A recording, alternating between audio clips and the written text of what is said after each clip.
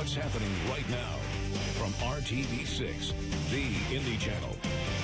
Now at 5:30, police are investigating a McDonald's worker on the south side of Indianapolis after a female coworker says he sexually abused her on the job. Our Call 6 investigators have been gathering the facts on this case. And the woman is telling police her bosses did nothing to stop the job site attacks. Call 6 investigator Stephen Dean has the story.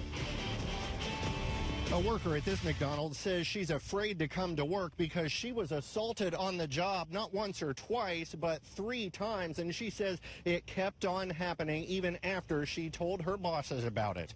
The 48-year-old woman tells police it started July 10th at this McDonald's in the 5400 block of Southeast Street. She says a 29-year-old coworker would approach her from behind as she was bending over to cook.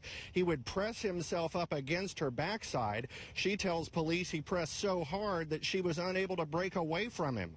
Police write in their report that she told her boss about it, then it happened again 2 days later. She says she screamed and told her boss again, and this time her boss said security cameras captured the entire assault.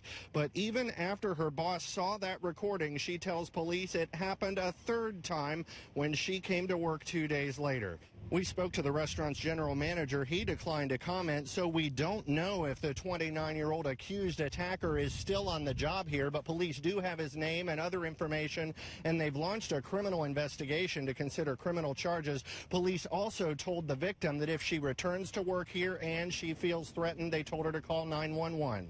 Reporting from the south side, Stephen Dean, RTV6.